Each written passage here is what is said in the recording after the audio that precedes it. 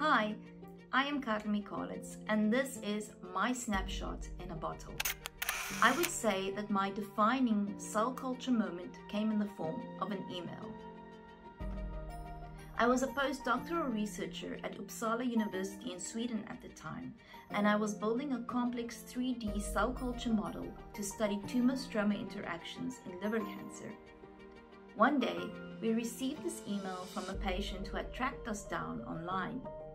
She thanked us personally for the research that we were doing and that we were trying to contribute to the field. The first immediate thing that I felt in that moment was helplessness. I asked myself, am I doing enough? Is there something more that we could be doing? And why can't we fix this? Why can't we have the cure for cancer right now? But another kind of part of me was able to stop the spiraling thoughts in my head and reason with myself. I now constantly remind myself that I am doing something, even if it's just understanding one more pathway or making one more tiny discovery that edges us closer to understanding. I am helping. By constantly striving to improve and further develop my three-dimensional cell culture models, I am helping.